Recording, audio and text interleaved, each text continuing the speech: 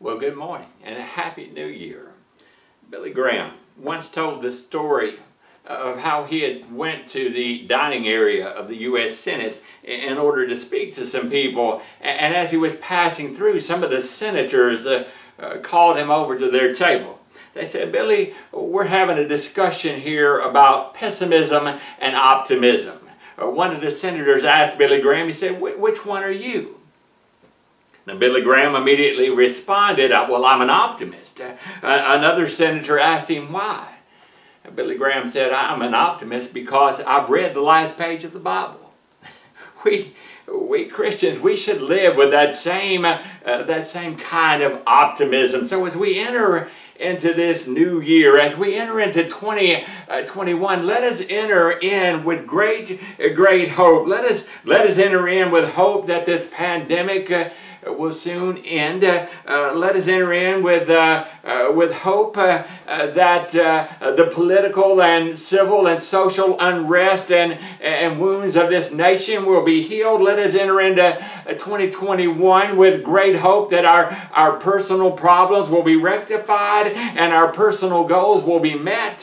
Let us enter in to the year 2021 with great expectation and great hope that revival will come to the nation of the United States of America and many souls will be saved and that the Church of Jesus Christ will be greatly multiplied. My personal hope for us as a church at Midland is the same hope that Paul had for the church at Colossae. He wrote in Colossians 1 verse 9, he wrote, "Be filled with the knowledge of His will in all wisdom and spiritual understanding, that you may walk worthy of the Lord, fully pleasing Him, being fruitful in every good work, and increasing in the knowledge of God, strengthened with all might, according to His glorious power, for all patience and long-suffering with joy, giving thanks to the Father, who has qualified us to be partakers of the inheritance of the saints in the light." Folks, let us enter into 2021 with great hope. Will you pray with me? Lord, we do come to you this morning with glad hearts. Lord, we are grateful for the blessings of the year 20. And we're grateful that you brought us through the hardships that some of us have experienced during that very difficult year. Lord, we have great expectation. We have great hope for what you have in store for us in the year 21. Lord, let us go into this new year with a gladness of heart and great expectation that things are going to turn around. Lord, that we know there are things that you have in store for us that we can't even imagine yet. Lord, let us enter into 2021 with our hearts full of hope and with a kind of a lightness and a joy within our soul that we know things are going to get better. Lord, let us understand that you have a plan, Lord, and it's being fulfilled even in hardship. So, Lord, let us enter into 2021 with great hope. Now, this morning, I want us to consider the great hope that we receive as believers in our Lord and Savior Jesus Christ. John the Apostle wrote in 1 John 3, verses 1 through 3, he said, "Behold, what manner of love the Father has bestowed on us, that we should be called the children of God. Therefore, the world does not know us because it did not know Him. Beloved, now we are children of God, and it has not yet been revealed what we shall be. But we know that when He is revealed, we shall be like Him, for we shall see Him as He is. And everyone who has this hope in Him purifies himself, just as He is pure." This scripture deals with the purifying hope that resides in everyone who has saving faith in Jesus Christ. We have a living hope. A living hope. We have a purifying hope. There are a lot of ologies in the world. I've thought about this recently. A lot of ologies in the world. I remember in college having to study psychology and sociology. There are many ideologies in the world today. There's physiology and meteorology. Even in seminary schools, they often speak of various ologies. They have theology and Christology and eschatology. The list of ologies in the world goes on and on and on and on. And as I've thought about that for the year 2021, I think I've developed a new ology, a new kind of ology for the year 2021. I want us to spend just a little bit of time studying what I would like to think of as hopeology. You see, the Bible has a great deal to say about hope. And often when we see the word hope, it's accompanied by two other words, faith and love. Paul wrote in 1 Corinthians 13, verse 13, and now abideth faith, hope, and love, these three, but the greatest of these is love. Now, it seems to me that preachers spend a great deal of time teaching and preaching about love. And they spend a great deal of time preaching and teaching about faith. But I don't think we spend nearly enough time talking about that other word. I don't think we spend enough time preaching to you about what the Scripture would tell us about hope. Now, the word hope appears in the Bible, appears in the Scripture some 160 plus times. So it's an important word within the Word of God. And every time we hear that word hope expressed in the Word of God, it's like someone turned on a light in a dark room. You see, it's hope that spreads light in the darkness. It's hope that draws joy out of sadness. It's hope that brings victory from defeat. It's hope that snatches life out of the very clutches of death. Paul wrote in 1 Corinthians 15 verse 19, if in this life only we have hope in Christ, we are of all men most miserable. Paul's telling us there, if our hope is only in what Jesus has done for us in this life, then we Christians, we're a pretty miserable a lot of people. He's teaching us there that our hope in Christ has to go beyond what's in this temporal world. In this life, Jesus says we will have strife, we will have trouble, we'll have tribulation. Jesus said in John 16 verse 13, in the world you will have tribulation, but be of good cheer, I have overcome the world. Our hope has to rest in something that is beyond what this world has to offer, beyond what this temporal life has for us to experience. Our hope has to lie in what is eternal. Our hope has to reside in Jesus Christ. Unfortunately, there are many in the world who simply don't see it that way.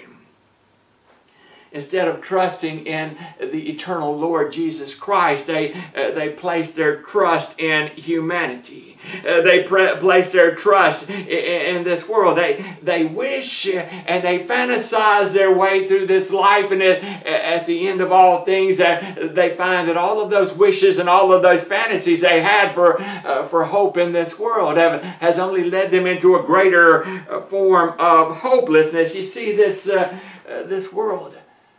The hope this world offers us, it's a false hope. A false hope.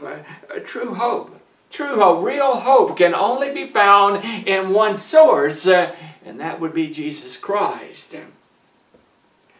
Concerning the promise of our salvation through the seed of Abraham, through this man we know as Jesus Christ, the writer of Hebrews said in Matthew 6 verse 19, this hope we have as an anchor of our soul, both sure and steadfast. Now that's real hope. That's the real deal there, folks, when we have hope in Jesus Christ. When we have hope in the seed of Abraham, as the writer of Hebrews calls him, when we have that kind of hope, we are no longer like ships on the sea that are being tossed about. You see, those who don't have hope in Jesus Christ, they're like ships out on the ocean that are being blown about by the winds and storms of this life because they have no anchor. But we who have faith, we who have hope in our Lord Jesus Christ, we have an anchor for our soul. We're held fast when the storms of this life come and try to blow us out of our place. Look, unbelievers, they don't believe in God. They don't believe in the Son of God. They don't believe in Jesus Christ. They don't believe in the Holy Spirit. Because of that, they can only place their hope in the human spirit. Now, many of those people who place their hope in humanity have given themselves a new title in this day and age. They call themselves secular humanists. And all of those humanists, they have no choice but to place their hope in humanity because they've rejected God. You see, they depend on humanity to solve the world's problems. They think, well, this life is all there is, so whatever comes out of this life is all that we can possibly hope for. Now that, I think about that has to be a miserable way to live. It's probably a little easier for those humanists to have that kind of hope while they're young and the pleasures of this life are still fulfilling. But just imagine what it's like for them as they grow old and all of those pleasures of the world fade and their physical bodies begin to fail. It's got to be difficult for them to hold on to their hope during those times. You older folks, you know what I'm talking about here. How much hope could you possibly have if you thought that your hope resided in the few short years that you have left in this life and your hope resided in the physical body that you exist in right now? That has to be a miserable existence. Solomon, the wise man of the Old Testament, he understood these things. He wrote in Ecclesiastes 2, verse 3, he said, I search in my heart how to gratify my flesh with wine, while guiding my heart with wisdom, and how to lay hold of folly, till I might see what was good for the sons of men to do under heaven all the days of their lives. I made my works great. I built myself houses and planted myself vineyards. I made myself gardens and orchards, and I planted all kinds of fruit trees in them. I made myself water pools from which to water the growing trees in the grove. I acquired male and female servants, and I had servants born in my house. Yet I had greater possessions of herds and flocks than all who were in Jerusalem before me. I also gathered for myself silver and gold and special treasures of kings and of the provinces. I acquired male and female singers, the delights of the sons of men, and musical instruments of all kinds. So I became great, and I excelled more than all who were before me in Jerusalem. Also my wisdom remained with me. Whatever my eyes desired, I did not keep from them. I did not withhold my heart from any pleasure. For my heart rejoiced in all my labor, and this was my reward from all my labor. Then I looked at all the works that my hands had done, and on the labor in which I had toiled, and indeed all was vanity and grasping for the wind. Therefore there was no pleasure under the sun. Solomon understood. He understood that human pleasure, that human goals, that human accomplishments, all of that's a temporary thing in which to place your hope. All of that's temporal. He said all of that's a vanity. It's a waste. He said all of that's like trying to grab hold of the wind and hang on to it. It fades away, and there is no hope in any of that. You see, our hope as believers in Jesus Christ is much different than the hope of the world. Our hope is in unseen eternity. Paul writes in Romans 8 verse 24, for we were saved in this hope. But hope that is seen is not hope. For why does one still hope for what he sees? But if we hope for what we do not see, we eagerly wait for it with perseverance. We Christians, we have a hope that's much different than the hope of the world, because our hope it's certain, and their hope is unsure. Our hope can't be seen with the physical eye. Our hope hasn't yet been revealed to us, Paul says. We can't see it with our natural eye, but Jesus Christ has gone ahead of us. He's gone ahead of us, and He's gone to secure the hope that He's promised us. And because of that, we have certainty in our hope, even though we can't see Him. Even though we can't see Jesus Christ right now, even though we know with certainty that He's gone to prepare a place for us, and we have the guarantee that He will deliver on all the promises that He's made to us. Now, where does our hope come from? Well, Paul tells us in Romans 15, verse 13, "Now may the God of hope fill you with all joy and peace in believing, that you may abound in hope by the power of the Holy Spirit." Our hope comes from the God of hope. All those who know God have the hope of God, but those who do not know God are devoid of true hope. It's God who fills us with His Holy Spirit, and by the power of the Holy Spirit, we have the ability to have great hope. Paul says in 2 Thessalonians 2, verse 16, "Now may our Lord Jesus Christ Himself and our God and Father, who has loved us and given us every everlasting consolation and good hope by grace, comfort your hearts and establish you in every good word and work." Hope is a spiritual gift. Paul said these three spiritual gifts remain to us: faith, hope, and love. So this is a gift from God, this hope that we've been given that resides in us as brothers and sisters in Jesus Christ. No one denies that these are difficult times. No one denies that 2020 was a very hard year. Unfortunately, 21 is probably going to pick up just as 21 left off. But in times like these, it's then that we as believers in Jesus Christ must certainly place all of our hope in our Lord. Look, Satan's working around right now, and he's attacking on all fronts. We talked about this in a sermon not too long ago, how Satan is on the attack right now. He's trying to gain. He's trying to gain as much ground as he possibly can before Jesus Christ comes back, and he's using this virus. He's using the political and social turmoil in our nation to gain that ground. And Paul tells us, since we're in the midst of this spiritual warfare, in order to protect ourselves, we've got to put on our spiritual armor. And one of the most important parts of our spiritual armor is this word hope. Hope.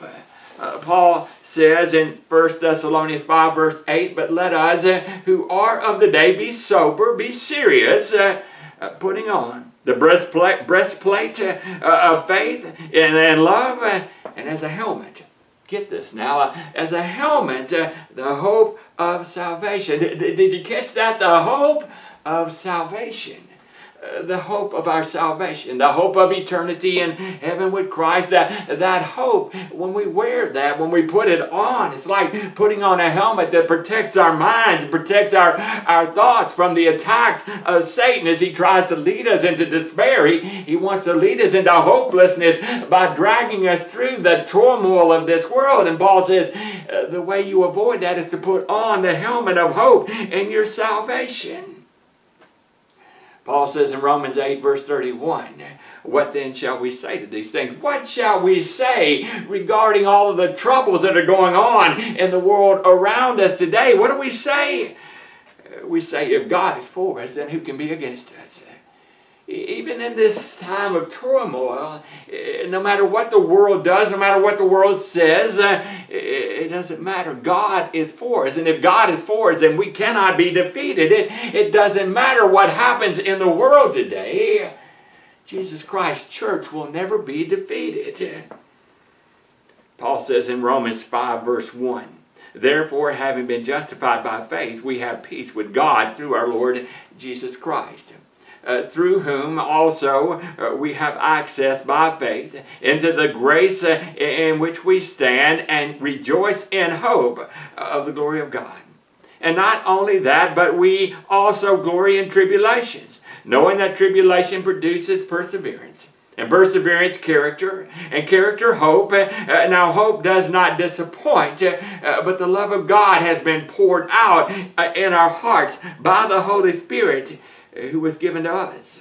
Look, as saved believers, we have peace with God. We're no longer enemies with God. Our sin no longer separates us from God. We are at peace with God. And through our faith, we experience the grace of God. And when you've experienced the grace of God, then you can rejoice in great hope.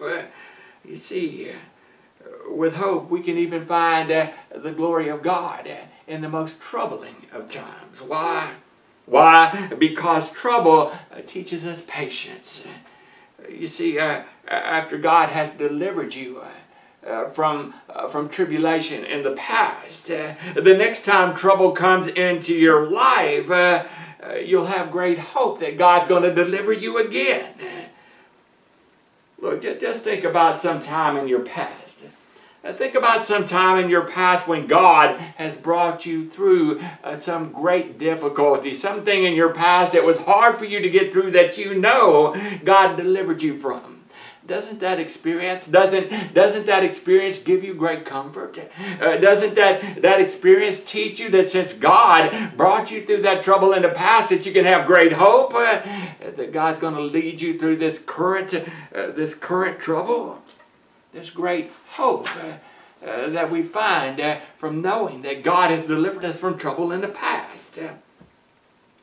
Now, Paul writes to Titus in Titus 2 verse 11, he says, "For the grace of God that brings salvation has appeared to all men, teaching us that denying ungodliness and worldly lust, we should live soberly, righteously, and godly in this present age, looking for the blessed hope and glorious appearing of our great God and Savior Jesus Christ, who gave himself for us, that he might redeem us from every lawless deed and purify for himself his own special people, zealous for good works. Speaking these things, exhort and rebuke with all authority. Let no one despise you." In Christ's first coming, Advent, Christmas, as we talked about these past weeks, during that time when Christ first came into the world, the grace of God and salvation appeared to all men. You see, even though our greatest hope is in the eternity that Jesus has promised us in the future, that doesn't mean that we can't have hope now, because hope has already come into the world. Jesus taught us that we can have hope in this present age, in this day we live in right now. But in order to receive that hope, we have to set aside the false hope that this world offers us. And we need to look forward to the glorious second coming of our Lord Jesus Christ. Christ died for us. He died for it. Christ paid the ultimate price as a payment for our sin. And in doing that, he purified for himself a very special kind of people. We are the special people of our Lord Jesus Christ. Don't you find comfort in that? Knowing that you're special because Jesus Christ loved you so much that he died for you. You're very special. Look, some people are struggling right now finding self-worth. I've run across some recently who saying I'm not worth very much to the world. I'm not worth very much to my family. I'm not worth very much to myself. I'm not worth anything. Jesus Christ loved you so much. He thought you were so valuable. He thought you were so valuable. He thought you were worth so much. He died for you. Now tell me you don't have worth. You are a very special people. A very special people because Jesus died for you. You are of great worth to our Lord and Savior. So don't ever let anybody tell you you're not of value.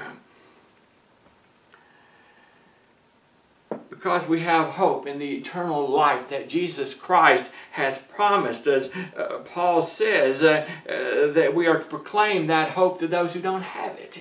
We're to go out and we're to proclaim the hope of salvation to those lost in the world, those who are hopeless.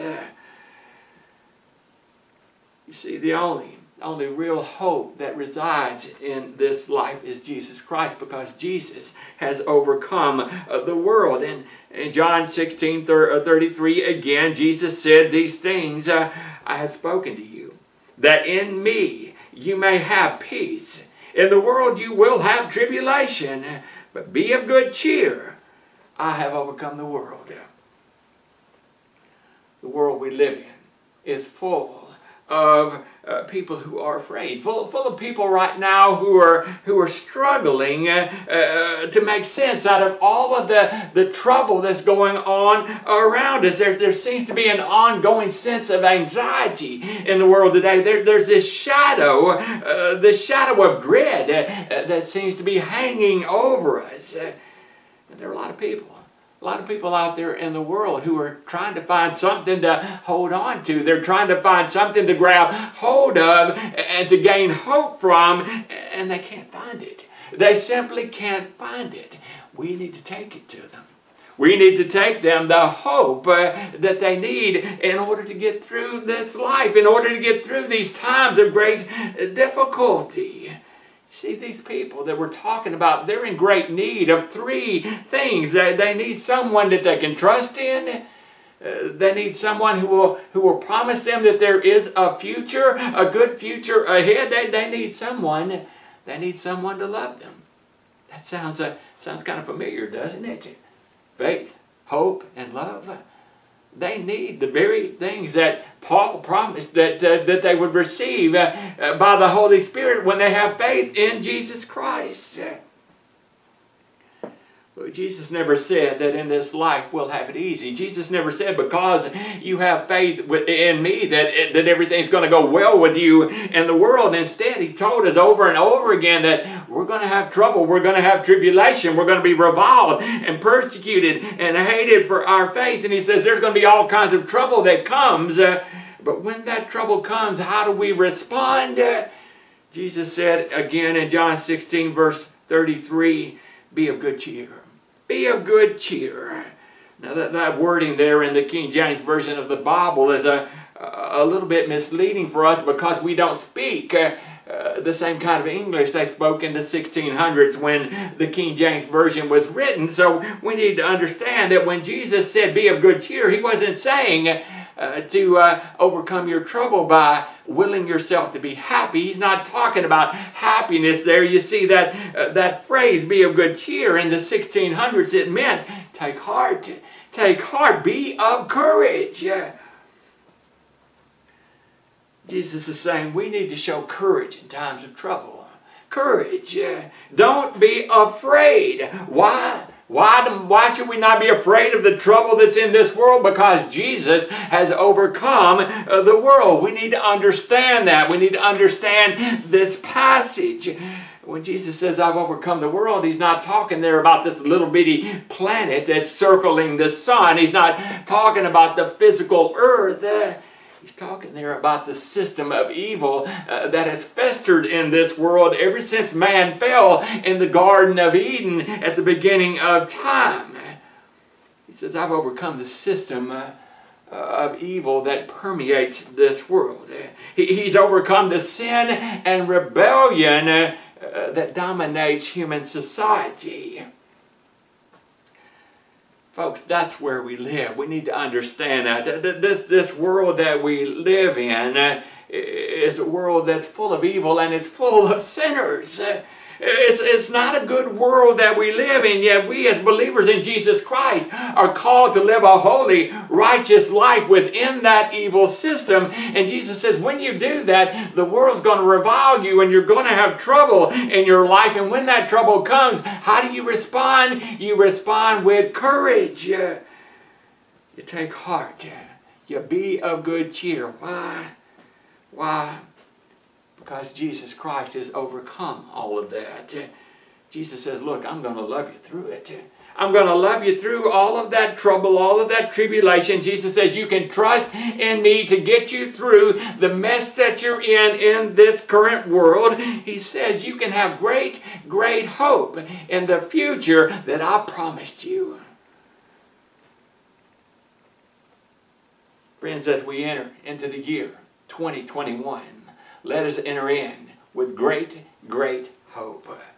Let's pray together. Lord, we do ask you, Lord, to lead us into 21 with a spirit of hope within us, a spirit of individual hope, a spirit of corporate hope as a church. Lord, let us enter in with hope that all things are going to be made right. We know that. We know that. We know that in the end everything's going to work out, and we know that we can trust you. Lord, we know that you love us, and we know that we love you, and because we have that faith and hope and love, we know everything's going to work out. Everything's going to be okay. Lord, let us enter into 2021 with a spirit of hope in you as our Lord and Savior. Lord, let us have that kind of hope. In Jesus' name we pray. Amen. Friends, I pray that you are blessed in the year 2021, and I pray that in your heart you have that spirit of hope. If you don't have it, find it. Find it. How do you find it? You have courage and you believe. You have faith. Have faith in your Lord Jesus Christ. Understand that He loves you and that you love Him and that you have hope and a glorious future that's promised ahead. That's where our hope lies. Because we have that hope in that future, we can have hope in this present age, even now. Friends, until next time, may the Lord bless you and keep you.